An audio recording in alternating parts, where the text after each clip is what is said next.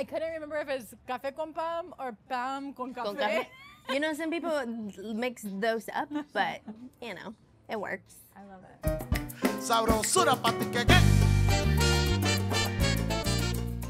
Hola, manis. Welcome to Café con Pan, the place where we share our stories over some cafecito. But I'm drinking tea today. Yo soy Pam, and we bring you inspiring stories from first-generation Latinas and people of the global majority. Don't forget to subscribe, hit the like button, ring the bell, so you never miss our cafecito time. And of course, if you want to hear more incredible stories, you can tune into the podcast as well. Today's episode is brought to you by No Mono. This is the traveling sound capsule que nos acompaña durante nuestro in-person tour. Today's conversation is with a dear friend of mine, Lauren Marie Fleming. Lauren is the author of the queer contemporary romance novel, Because Fat Girl, and the author of the nonfiction self-help book, Body Love, 10 Steps to Profoundly Loving Your Body. She's also the founder of schoolforwriters.com. Lauren is dedicated to helping diverse storytellers thrive, including supporting aspiring authors in writing and publishing their books, and helping established professionals in making more time for creativity in their lives. During her 20-year writing career, Lauren has been featured in prominent media outlets including Good Morning America, Glamour, XO Jane, Autostraddle, and Cosmo, and has had columns for Curve Magazine, Vice Magazine, and the Huffington Post. Lauren is a highly sought-after and entertaining public speaker and has spoken at prestigious conferences and colleges, including Yale, Brown, Woodstock, BinderCon, and Block Her. Always up for an adventure, Lauren has lived all over the world and will try anything once as long as it's gluten-free. When not traveling, Lauren can be found walking her dog on the beach in San Diego listening to a good audiobook.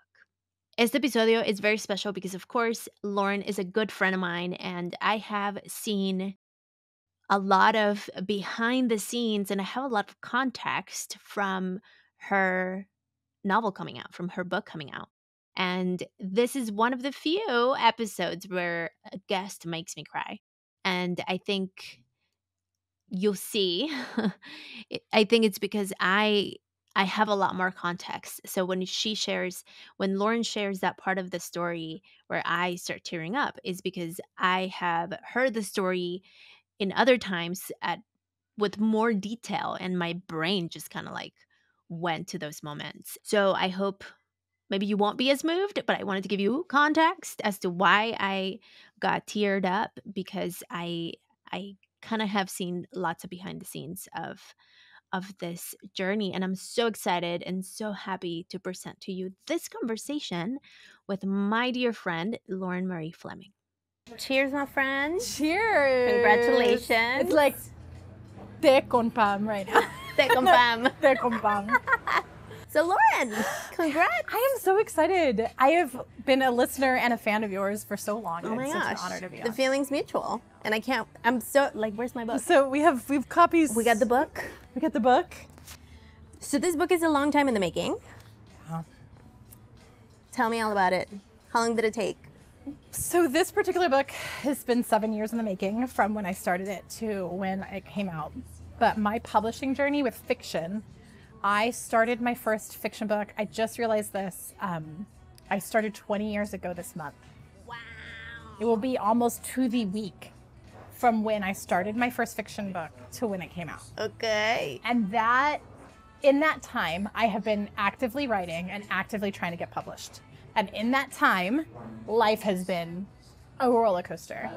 And in that time, we have gone from queer books are on these specialty presses just for gay people to I'm still dealing with a lot of homophobia when I tried to publish this book, but I finally found a publisher who was like, yes, we are dedicated to diversity. We're dedicated to books. We are going to not only buy this book, but we are going to put marketing behind it, which is the thing, right? They'll buy them and then they don't succeed. And then suddenly nobody wants a book like that. Oh, diverse books don't sell. Well, yeah, you gave it no marketing.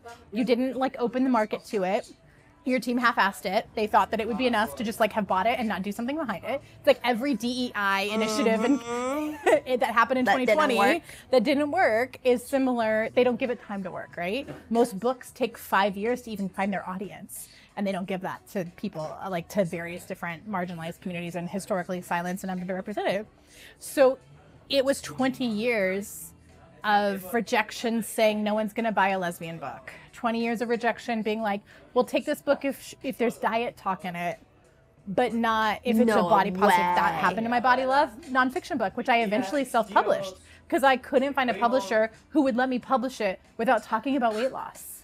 Oh my God. In a book about loving your body. Wow. A book called Body Love, 10 Steps to Profoundly Loving Your Body. They were like, we're going to need a diet section because being overweight is unhealthy and we're promoting obesity if not, right? I got told on this book, switch the genders and I can sell it tomorrow. No. Wow. Yeah. So like 20 years of that. And so I say that over and over again because I think we are in the world where people see overnight successes because somebody from TikTok happened to hit a thing, they hit a thing and they got a 7-figure book deal and now they're the biggest deal in the world. And I am behind the scenes with those people and they're struggling to get taken seriously still. So I like to be honest about it, not as like a woe is me, although woe is me, that sucked, but also like for those out there that are facing the rejection and they're like, is it something about me? Yes, go get better at your craft. I think everybody can get better at their craft. And also it's not you, it's like the world. Industry. It's the industry. It's every industry. Well, and every industry hasn't been like getting with the program until they do. So it took 20 years to write this book. It took 20 years to get published, 7 years To write. to get published. It took about a year to write it and then like 6 years to edit it. And that's a thing, right? So tell me how the characters started and how they grew and evolved as your life also changed. Yeah. So I always say that this book started as I had a dream that The Rock wanted to date me, like Dwayne The Rock Johnson, and I turned him down because at the time he was in the news for like saying all these great feminist stuff about different bodies and different shapes and different everything. And I was like, except I cannot be the fat lesbian dating The Rock. Like that doesn't... That's not good for me in the news. Like you get to be the amazing, wonderful feminist that's open to everybody, and then I'm the like fat lesbian made fun of. Oops, sorry, hit my mic. And that doesn't work well for me. And then in the dream, he was like, "But we're in love," and I was like, "What does love have to do with this? I'm on my career path. That was the story. There's no time for love." And I woke up from that dream, and I was like, "That is a great premise for a book." And I was in Mexico City at the time, and I was working on a book about grief that was like a deep, serious, profound literary book that was going to finally get me taken seriously in the world. And every time I went to write it, I just wanted to write about how the Rock wanted to date me. And I was like, well, don't write about that. Like, write about grief. And then I just kept having the dream over and over and over again. And then it was in September, and it was the 30-year anniversary of the massive earthquake that Mexico City had. And on the anniversary, to the hour, there was another massive earthquake. And I was sitting there watching the world fall down around me. And I was like, I don't want to write about grief. I'm too sad. Everything is sad right now. Right. My brother just died. I could have died. People around me are dying. Like I was there like raising funds for people who had lost their houses. And I was like, we have to write about the hard things in life. I was like, I just want to write about The Rock wanting to date me. Like I need to write about joy. And in a romance, in a Hollywood setting, in that Cinderella, in the glitz and glam of fashion, I'm actually able to write about the deeper stuff better. Yeah. In a way that our nervous systems can handle. Yes. In the way my nervous system can handle. So this is a book about your life, the rug being pulled out under you when grief hits. And what do you do then? It's a book about feeling worthy of love. It's a book about all the things I want to write about in my serious, profound literary world set in the glitz and glam of Hollywood so I could personally handle it amidst some serious trauma that I was experiencing. So many layers. So many layers. So when you get this dream and all you want to write is, The Rock. I mean, who doesn't want to write that one of the hottest guys in the world wants to date you? Like, I needed that self-esteem boost at the time. Totally. And so, let's backtrack even a little further, because you grew up in El Centro, in farmland, California. I grew up in Brawley. Let's be El specific. Centro is our rival little town because they've had a rivalry for like 100 years since the town was even there. And we had football So game. is it the right? Imperial Valley? Imperial Valley. Okay. So I grew up, my parents' house is like 20 miles from the Mexican border. My town is like 90% Mexican, mostly first generation. So I grew up surrounded by Mexican culture. And even Because there's though influences. there's a lot of influences, and it's a hard line. It's something I always try to talk openly about. Like, it's a really hard line for me because I do not want to appropriate a culture, and I do not want to recognize that, like, I was still a farmer in a town of farm workers, right? Like, I was still a gringa, and that came with so much fucking privilege. And I grew up with mariachi around me, eating rebanaditas, like, and churros with the limon from the, like, abuelita on the corner, right? Like, I grew up completely surrounded by Mexican culture. Yeah. And so it matters to me to honor that part of my life too. And it is very much in this book, to the point that people are like, is she like, I'm like, she lives in Southern California. You should be wondering, like, Right. she should be like, why don't you all speak Spanish? Why is Mexico not more a part of your culture? Like, that's important. So for me, that upbringing was also a part of like a conservative farming town too, right? And that has a bit in this book. We had to take out some of that because it was just getting too long. I'm a very wordy person, as you can tell. I talk a lot, as you know very well as my friend. But that influenced so much of who I was. For sure. And I also think, like, it was a tiny rural town with very little access to resources, but the resources we had were often put like into sports, but there was this core group of people who were very dedicated to culture. So like we had a mariachi festival. I learned how to dance, like the hat dance and everything as a kid with the like big dresses. Yeah. We knew, like, we had a theater company that did stuff even in our like shitty place where the mics didn't work. We had to like yell when it would break and the like lights would fall. And, like, it was all this stuff, but we would do it. And so I grew up knowing that the arts were important. And that is a rarity in a small town to get that. I mean, we did not get the funding of the football team, don't get me wrong. We had no funding, but we still did it. And it was really beautiful to be surrounded by that kind of art. And that includes so much of like the Mexican culture and art and sound and music and For like, sure. performances. Totally. So you grew up in this little border town. And how does little Lauren believe that she can write a book one day? Because there's so many people that would be like, oh, well, but Lauren could because it's, you know. But I always like to bring that context because I feel like you spoke on that overnight success, that it's like, oh yeah, all of a sudden, like, here you are. But really, I think the substance and what makes people is those like little nuances. And that context actually, to me, context brings roots back to the story.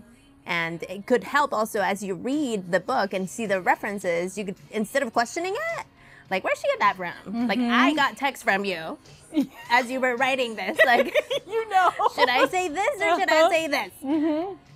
And so I think it's important for people as they read it, as they read the book, to have that context of you so that when they get, their brain gets to, like, how dare she talk about that? Like, what does she know? They know that you know.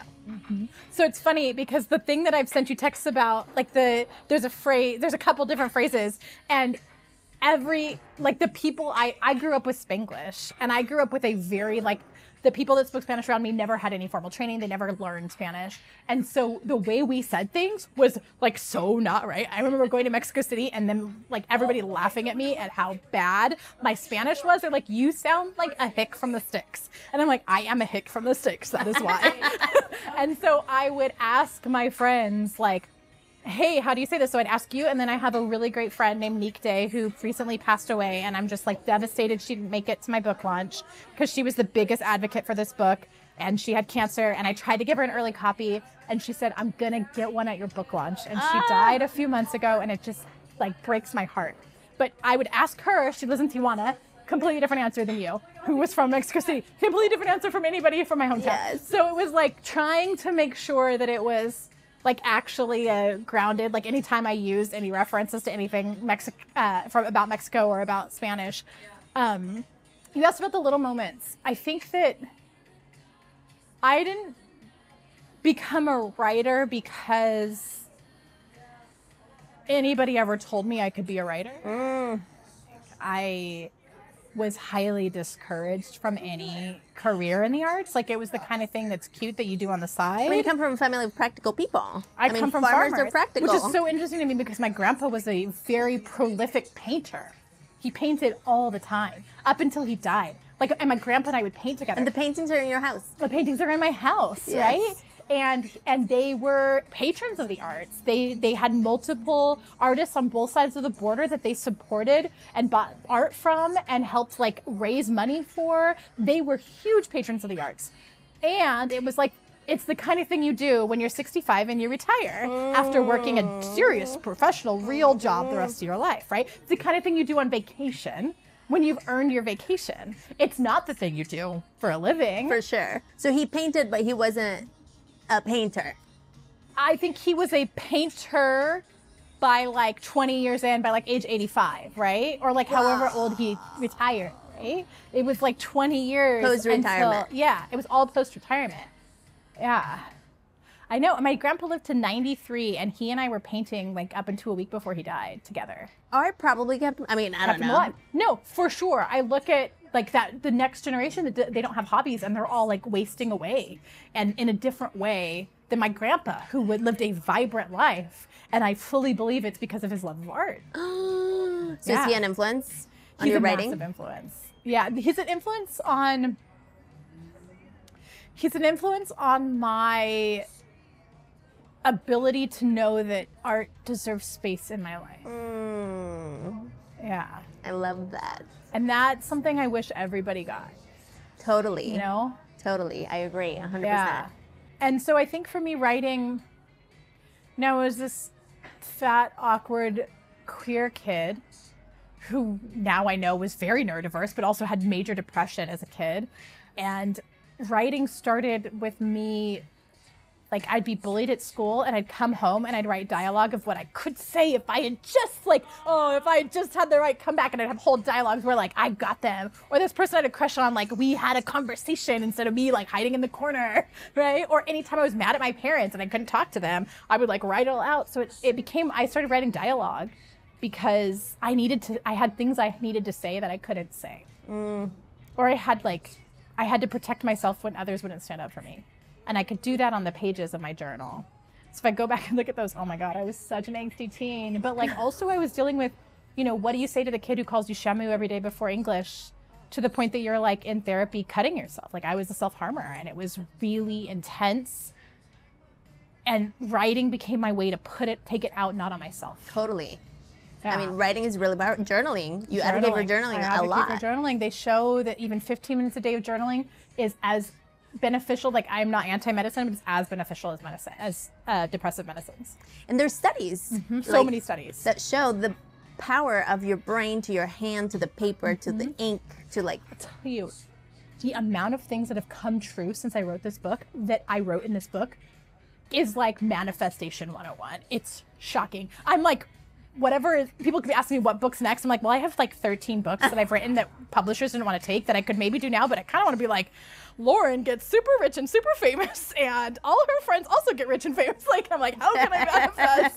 How can I make those happen? Keep journaling. Right? Keep writing it. So let's talk about the word fat, because I saw you recently talk about it, and even I use it, and there's this, so I believe words are spells. Words have power, and also we give power to the words. And so when I've talked about, my friend wrote a book that's called Because Fat Girl, you get this like, I even feel could you say that again?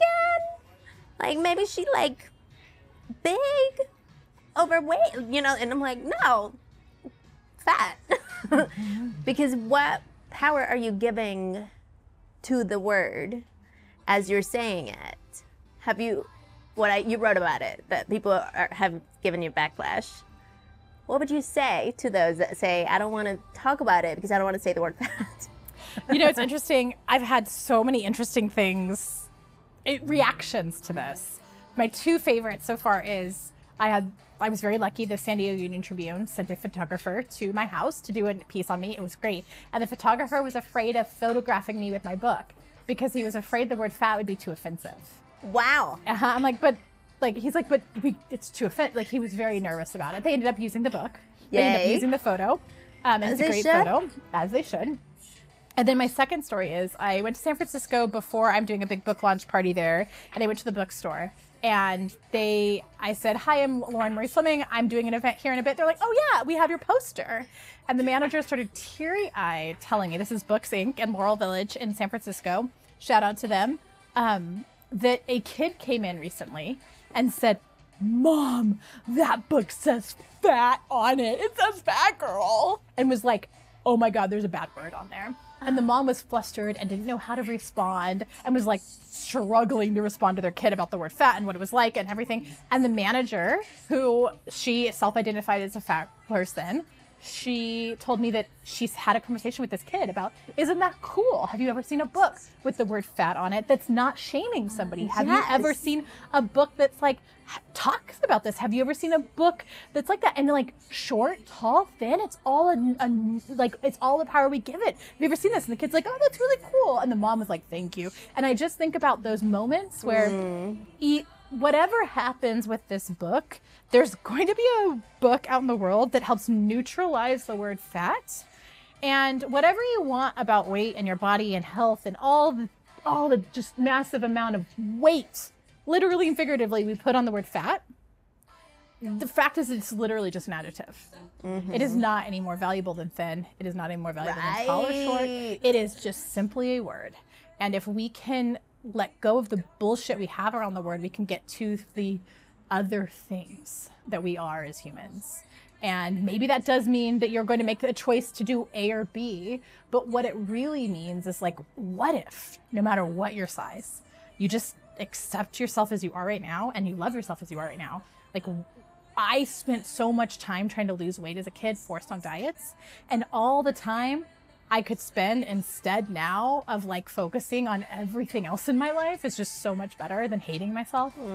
And for me, because fat girl, I explain in the book, it's a saying from the body positive community that is kind of like tongue in cheek. Why do I love fries with cheese so much? Because fat girl. It's cute when my sister eats a whole box of fries with cheese. It's not okay if I eat a handful, right? Like there's that thing. Like, why is my sister, who can eat twice as much as me, is a tiny human, I don't know where she puts it, she will sit down and eat 2 steaks and it's cute. But I'm on a diet my whole life, right? Because of my metabolism, because of my size, because of whatever. Because fat girl. But it's also like, I can be funny about it. Oh yeah, I got me 2 desserts today because fat girl, right? Or I can be like, why did the doctor not take me seriously when I had fibroids for years and she never told me, and she said you should just lose weight and never told me. She knew that I had this thing that was getting worse and worse and worse until I had to have my uterus removed because fat girl. So it's like the comedy and the reality and the tragedy of the way that we're treated completely differently based on our size. Right? So it's good. And it's all just right front and cover. I was like, if we're going to do this, we're going to do it well, and we're going to make fat the boldest word on that. And it is. Such a great cover. It's one of the best covers I've seen. Is there a reason you didn't put yourself in the cover? Well, one, you rarely ever put yourself in the cover. I don't know a fiction. I don't know a single fiction that has on the cover. 2, they went through like 20 different covers, and they sent me a pretty close version of this. So I didn't have the most. I just could give like notes. And 2, it's so funny. I actually ended up loving this because my friend Jen Leva, it looks just like her. It looks just like her. And she's been one of my biggest influences in accepting the term fat for myself. So it felt really great to have her on the cover. And her mom looked at it. She's like, that looks like you. And it looks just like her. And she's just such a wonderful person and has helped me like love myself. And she might have even been one of the first people to introduce me to the term because fat girl. So it felt so like when they showed me that, because there were a couple of different versions of photos, like that one. That looks like my friend Jen. I love it. So another thing that I noticed is the disclaimer, where you talk about all of the like harder topics to talk about. past sexual assault, disordered eating, grief, death by cancer, mental health struggles. I laughed so much. Laughed so hard at that. That was actually the editorial team. They did that. They're like, what do you think? I was like, that's hilarious. Yeah, laughed so much about that. Suicidal ideation, past self-harm. Tell me more about that. Is it like a trigger warning? Yeah, so this is something that I think Entangled does really well, my publisher, and they recognize that when you pick up a contemporary romance, you're used to lots of just like fluffy stuff, which is why people love romance. And I know that term fluffy can be used negatively, and I mean that in the greatest way. After my brother died, when everything was heavy in my life, I needed... Let's raise them fluffy. Let's just do a book that all I have to worry about is, are they going to end up together? And I know they are because it's a romance, right? But I'm a multidimensional human who has, a lot of this stuff is me and my friends. And so when I went to write a book, I get asked by a lot of people, how did you decide to make this book diverse? And I was like, that's hilarious, because I would have had to decide to make it not. Wow. Right? Like, yes. it would have had to be erasing, like, the friends are based off my friends, the people are based off my people. I didn't, like, go in and be like, here's a list of the different marginalized communities that I want to feature. No, I was just like, here's the friends that I think would be fun to, like, talk about in this book that are characters. And so taking those two things together, like the expectation of a romance reader, which is often to not be triggered, and my need to be a multidimensional human who has a shit ton of trauma in her life and all of that stuff I've dealt with. How do we put that together so we can support the nervous systems of the readers while also allowing those who need to read about stuff that, this is still a fluffy, fun book with an amazing happily ever after that is going to make you cry all the good tears. But it deals with the hard stuff. And to do that, you needed to have a content warning. I love that. Yeah. So I have a question from a listener. I love this. So Angela. Hi, Angela. Angela found out about your book because I mentioned it somewhere. I don't remember. So Angela has the Gay Podcast for Everyone. I love that title. It's the Gay Podcast for Everyone? The Gay Podcast for Everyone. Love it. I know. And so the question is, shout out to Angela. I'm curious about, outside of the discipline of writing and the habit of it, what or who are the things that keep her showing up, especially when things got hard? I love that. Except I don't like the first part because I have no discipline and I have no habit. I don't.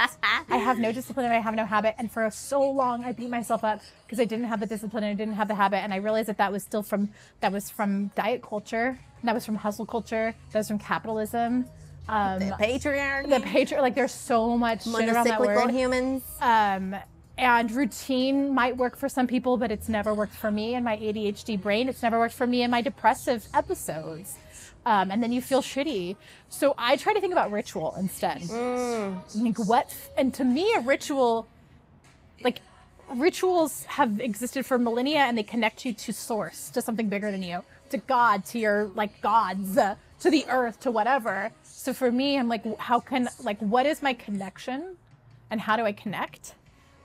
So nature is a lot of it. Tea is a lot of it. I had to give myself a coffee shop budget because I wrote in coffee shops. Yes. But I wouldn't write in my house because in my house, if I went to go write if you ever come into my house and it is super clean, I'm on deadline. And if you come into my house and it's a mess, I've been writing. Right? Because, like, if I need to clean, I'm going to be writing. And if I need to write, I'm going to clean. ADHD tip there. You're welcome. Yes. That's the most productive hack I have, Yes. is productive procrastination. And so for me, there's a couple things. One, it's like, how do you take time out to go for a walk? How do you take time out to go to the grocery store and make food that's going to actually, like, feel good? I have lots of food allergies. So, like, how do you eat food that's, to me, it is another form of survival. It's another form of connecting to something bigger than myself. It's another form of relaxing and self-care. So the only way I know how to keep doing it, even when life is distracting, even when everything, is one, I have to think of my legacy. If I thought about just what I'm doing right now, 20 years, I would have given up a long time ago. There was a lot of rejection in those 20 years. There was a lot. I mean, there was a lot more don't do this signs than there was do this signs, but I had to just keep connecting to this is the thing that feels the best to me. Two, I know everybody doesn't have the privilege of this, although what I'm about to say doesn't feel like a privilege at all, but I watched my brother die. He was 25. And he died, he had cancer, and we were expecting him to die months later, and he died in a very violent, abrupt way. And I tried to save his life, and I couldn't. And you experience that, and you kind of just like, you really don't have any shits left to give. You're making me cry. You don't. And then 4 months later, I held my grandpa's hand while he died, the artist grandpa. Oh my gosh. And then a year before my brother died, I was there as my grandma died. Had a stroke at my law school graduation and died. And you don't watch their family members die without being like, that's me someday. I could be the 25-year-old, although I'm 40 now, so it couldn't be. Or I could be 93. And no matter what, Jesus. whether it's 25 or 93, what do I want to say about my life? My grandpa painted a lot. He painted so much. Beautiful stuff. He had fun. And at 5 o'clock every day, he quit and went and had a cocktail with his wife that he loved since he was 18. Yeah. Right? I want to say that I loved the people I loved deeply, completely, and openly. And I want to say that I told stories. As my brother was dying, I had this out-of-body life experience where I saw what mattered and stories were there. It's why I have my company, School for Writers, because it wasn't just me. It wasn't like, you have to go be a New York Times bestseller. No, it was like, you have to harness the power of stories to transform this world and make it a better place. So it's a privilege. Like it is a privilege to have been there and watched and held people as they died. And they are not the last. I have since lost many friends and family members to cancer in various other ways. And every time I ask myself, like, if this was me tomorrow, what would I say? And I want to be able to say I told some damn good stories. And that's how I live my life. And that's how I write. And that means that instead of keeping my house clean, staying on a tight budget, I go and spend $7 on a latte at the place downstairs and write. And some of that writing will never see the world. It doesn't matter. I just have to write for me. Like my grandpa, he never sold a painting. Actually, he did. He sold one painting. He sold one painting in his life. He's probably painted thousands of paintings. He sold one. Wow. But they're the most precious things I have in my life. And it's not because, I think I got one of them appraised and it was like I could get $20 for the frame. Right? It was like for insurance. Yes. Right? Like it's not money. It's these art is what defines our creativity is what defines our humanity. And to be human, to survive being a human and everything it makes, I have to keep being creative. And so that's my answer. It's just tap into your humanity. Well, people don't usually make me cry. So thank you for that. Not on camera either. I know. You're good.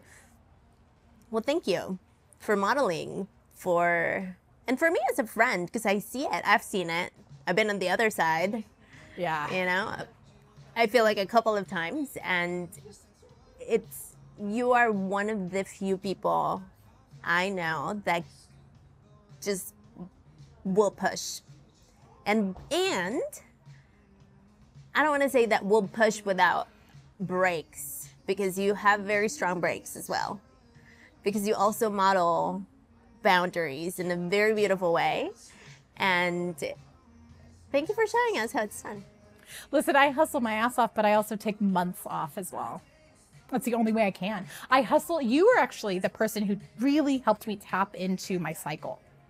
And that week when I'm productive, don't second guess myself. Do whatever feels good to do in that. Go, go, go. And then the week before my period, well, before I had a hysterectomy, but the week before, nothing. You still cycle though, even if you don't have I still cycle. It's harder to track. It's been interesting trying to track it. Yeah. But I still cycle. And you are one of the people who's helped me tap into seeing that not just in my monthly cycle, but my year. Yeah. Right? You have helped me held what is fall. Fall is when my brother died. Fall is his birthday. Fall is when I've had so many deaths in fall. What is it like to just let shut it out? Shit. Nothing.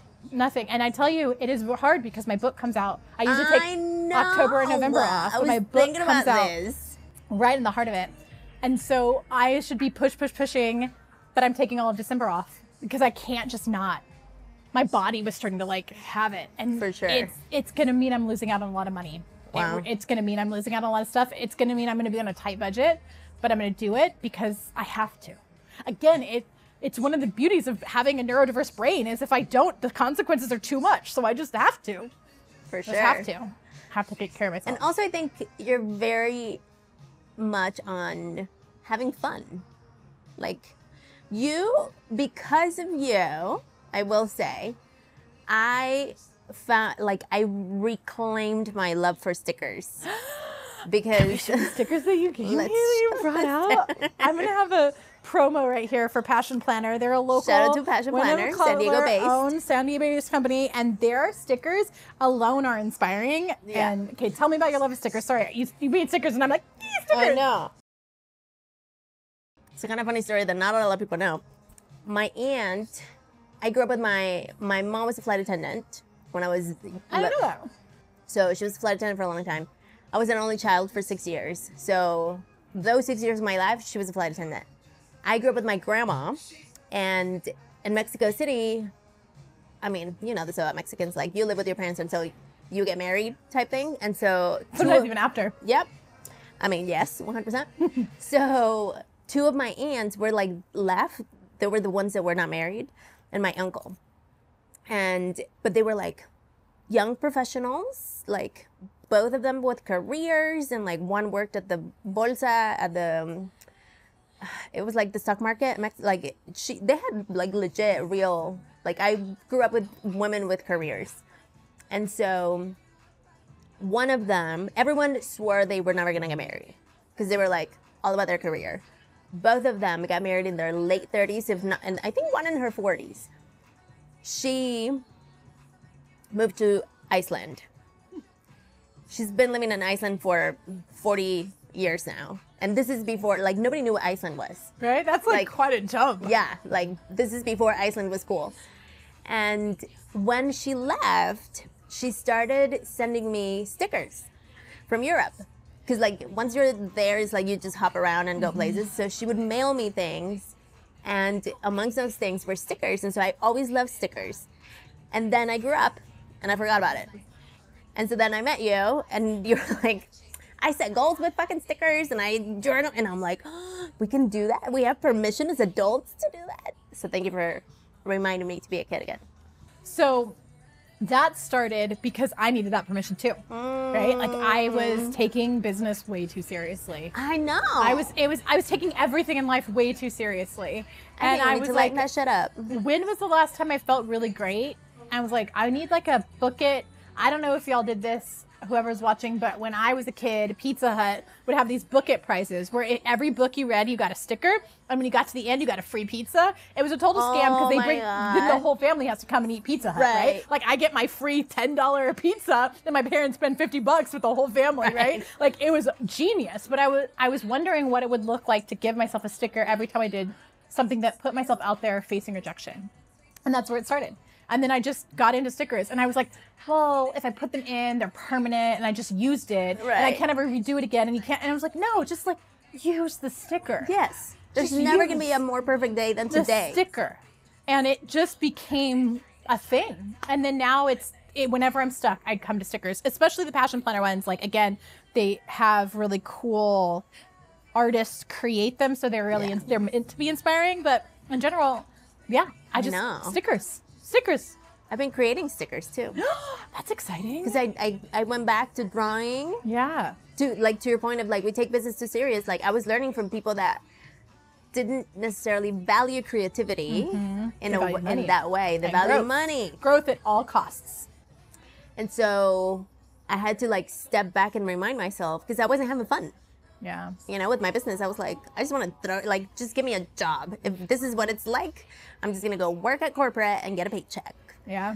And so this and I started doing inner child work, which also led me to like explore my own, and so going back to the stickers kind of like woke up that, like those 6-year-old that loved stickers. And I had a sticker book. I had a binder full of stickers. And they like when you're a kid, it's okay to just have a binder full of stickers that you just put on a piece of paper, and it's nothing other than just a cool binder full of stickers. Yes. Why can't we now? Why can't we? Let's do it. I love that. And then, yes, there's like environmental impact, but also like my sticker book is not going to come close to Amazon. Yeah. Especially when I support a local amazing company when I buy them, right? Totally. And I mean, we're having joy and with I'm so it. excited about your stickers. I want some now. Thank you. I'll let you know when they're... Yeah, I made Because Fat Girl stickers too, because I was like, I have to have stickers. Yes. And ones that say read queer books. I was excited about that too, yeah. I love that. Yeah. Well, Lauren, tell us all the places and spaces where we can find you. So my book is available anywhere books are sold, but I highly suggest going to your local independent bookstore to grab it and getting to know your booksellers and asking them what other books might interest you as well. They love telling you. Because they're the best place to find the right book for you. And if you haven't read a book in a while that inspired you, go talk to your local independent bookstores and they will help you find one that makes you feel seen and heard. And I hope that that also includes Because Fat Girl. I also have a nonfiction book called Body Love, 10 Steps to Profoundly Loving Your Body, that's available online. And unfortunately, it's only online now, so you can't get it at your local bookstores. But it is part coloring book and part journal and part self-help book. And there's like a hippo in a bikini and like a giraffe staring at itself in the mirror and like a mouse in a tutu to help you feel more comfortable in your body too. Yay. And so if you're looking to get into some of that play and colorful stuff, that is a great way to do it. Good for teens. Great for teens. So one of my favorite things is I gave it to my nieces when they were really little, and they colored in it. Nice. And then as they grew up, they could start answering some of the questions about body image and how they feel about their body in it, so you can grow with it. And that's been really, it's been out for almost 10 years now, and watching them grow up using it is so beautiful, so beautiful. How fun. And I turn to it over and over again. It's fun. And then you can find me if you want to tell your story. Like my big thing is if you read this, my goal is go write a play, go make a movie on your phone, go paint a painting, like do something creative. And if that includes wanting to tell your story in some way, you can find me at schoolforwriters.com. I have a lot of free resources, paid programs, retreats, everything that can help you tell your story, because I believe that the world needs your story now more than ever. I think stories are the way that we transform this world. I think they're the biggest advocacy we can do, is telling our story honestly and truthfully as well as we can and as often as we can. Yes, I love that. We're all about that. And we'll have all the links in the show notes so everyone can just like click and go. Click and go. And find you. Get the book. The book. Go to your local bookstore. Get stickers. Get stickers from your local bookstore. Make your own book. ¿Cómo se dice the bookmarks with stickers. I've done that. I love that. That's a good idea. All right. Well, thank you so much for being here. Thank you for having. This is such a like dream come true. I've known you for years, and I finally get to be on We've talked about this. So great. Yay. Bueno, muchas gracias for stopping by. Don't forget to, and remember to share the story. Learn about all of our stories by heading over to cafeconpam.com. Stay shining. Yo soy Pam Covarrubias. Nos vemos en nuestro próximo tecito o cafecito. Sabrosura pa' ti que